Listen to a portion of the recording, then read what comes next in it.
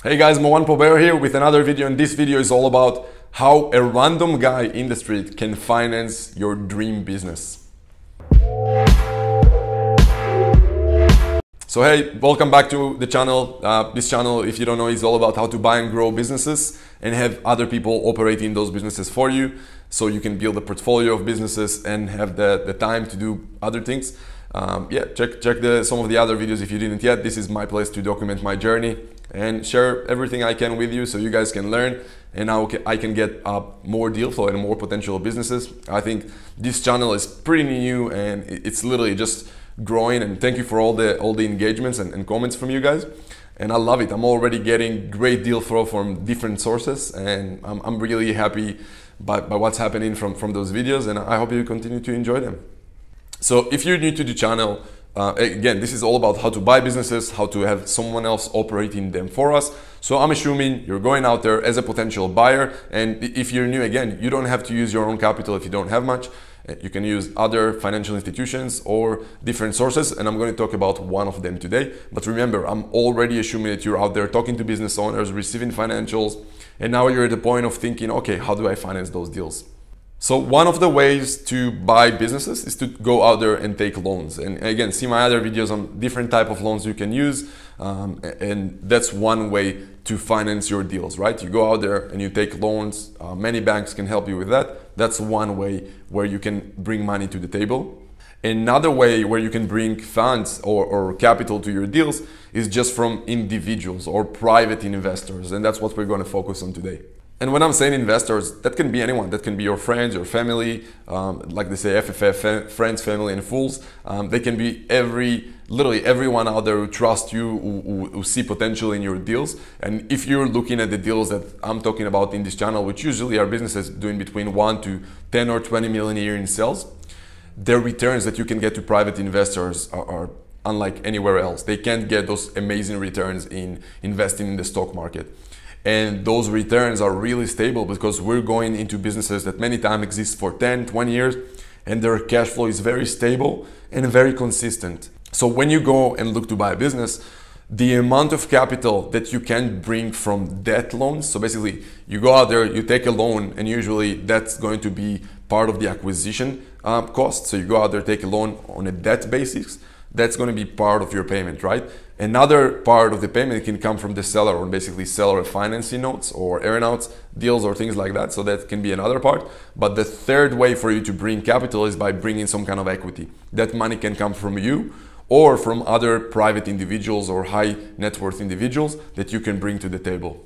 Now, the beauty with raising capital from equity investors is that you don't need to pay a consistent amount on a regular basis as you pay for a loan. So basically, equity investors share the risk of the deal with you as the potential buyer, which is a positive for you because they're part of the deal. And many times, they're not bringing just their capital. You can bring people with experience in the business that you're working on, and they can bring much more than just capital. They can bring access to basically their network and their contacts and their experience, and they can help you a lot with deals. Now, some of you might say, you as a potential buyer, if you don't put the money, you don't have risk. Well, you need to always think about the fact that you have a risk because you put in the time, you went out there, you looked for the deal, you negotiated the deal, you came up with a structure and terms that you accept and the seller accept. So all that work is a lot of time that you need to value as well. Even if you don't bring capital, always value those things that you bring to the table. Now, if you as a potential buyer bring in investors, many times they'll basically ask you that you won't take out to yourself or distribute to yourself significant amount of payments before they're getting paid. They're part of the deal. And of course, then both of you share the ownership of the business and all the benefits that comes with that. So yeah, remember that if you're looking to buy a business and you don't have much capital to bring from home, you always want to build your network with potential investors or individuals that can help you bring money to the table, because literally that difference alone, if you have access to private individuals with capital, can be the difference between you closing lots of deals and you just really looking for certain opportunities to close basically just with loans from banks and things like that. Now, it's really important to remember that when you're going to talk to potential investors, they're going to ask you lots of questions. You need to know your deal, like to be so in depth in the deal. You need to know everything about it because they're going to put their own money that they worked so hard for it, and they need to make sure that you know what you're doing. So before you go and pitch your deal to any investor, make sure you really know your deal.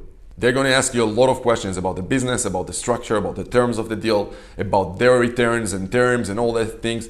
You need to know everything, guys. Remember, it's so crucial when you go and talk to potential investor. If you're not going to go there prepared, you can miss that one opportunity to have that capital to buy your dream business.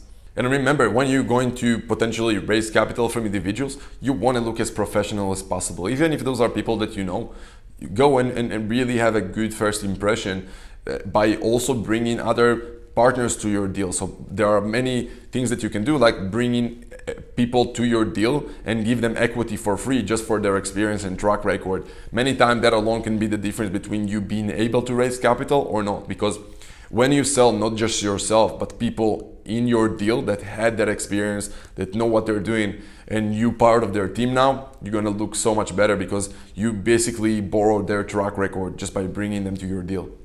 And remember, if those are people that you don't know, you don't need to sell just your deal, you need to sell for yourself. Many times people invest money in the people that they know, like, and trust. So many times just selling more yourself than just your deal. And it's really important that you bring everything you have into the table. So yeah, remember, every time when you look into a business and you're about to make an offer, make sure you have the funds to finance that deal. Don't just make random offers on deals, assuming and hoping for the best. You want to have investors aligned and ready to put money. You want to have banks and financial institutions ready to put in the deal, money into the deal. And you want to have all those things behind you. So when you're going to make an offer, you know that you can back it up with capital and you can close the deal as soon as someone is saying basically a yes to your offers. And remember, you don't need much capital to buy really nice businesses. So many times $100,000 from equity investors can help you buy literally $1 million business. And to get to $100,000 in capital that you raise, many times isn't that hard. Everyone around you have people that you know, and even if they don't have much capital to invest, I'm sure all of you can find at least 10 people that know, like, and trust you, and you can potentially raise $10,000 from each. And that can bring you $100,000 that you can bring into the table as an equity kick, and the rest of it you can just raise from banks and institutions as a debt loan. And if there's a missing part of the deal, you can always also get some kind of seller financing part to the deal as well. When you bring all that to the table, you can buy really nice businesses.